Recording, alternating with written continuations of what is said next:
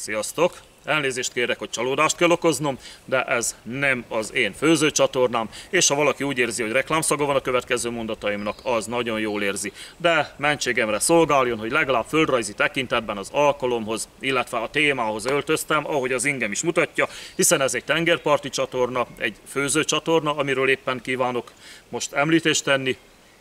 És hát igaz, hogy nem a tengerparton vagyok, de lehetnék akár ott is.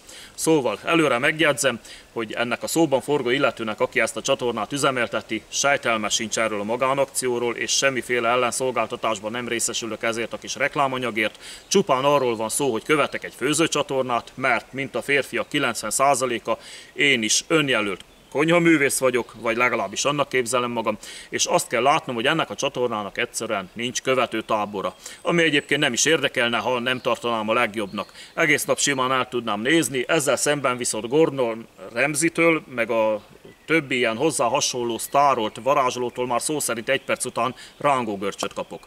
És akkor itt van ez a csatorna, ami már majdnem, illetve nem is majdnem, szerintem már több mint fél éves, 31 videója van, és mindössze talán 161 néhány feliratkozója. Pedig marha jó, és egyszerűen nem ismerik, nem is tudom hova sorolni ezt a dolgot, hogy nem kapták még föl az emberek. Néhány kedvenc videóm linkjét ebből a készletből be is fogom ide húzni ennek a videónak a leírásába. Ez jó lesz kiindulópontnak arra az esetre, hogyha valakit érdekel ez a dolog. Tehát ez a csatorna, ami a séf, a tenger és a kolbász nevet viseli, és aminek a tartalmakkal ellátója egy bizonyos Weibel Csaba nevezetű úriember, aki a spanyol szigetvilágban él a családjával, és egy dining étterem séfjeként áll alkalmazásban.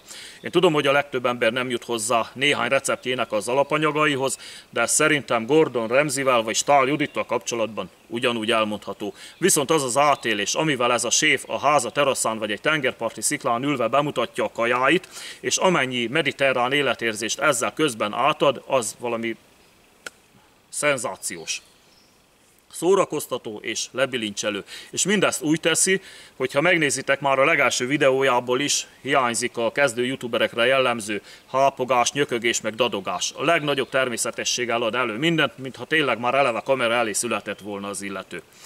Na mindegy, a lényeg az, hogy nagyon jól nyomja a tengerparti csávó, bocsánat, a séf, úgyhogy tényleg érdemes követni. Köszönöm a figyelmet, szevasztok!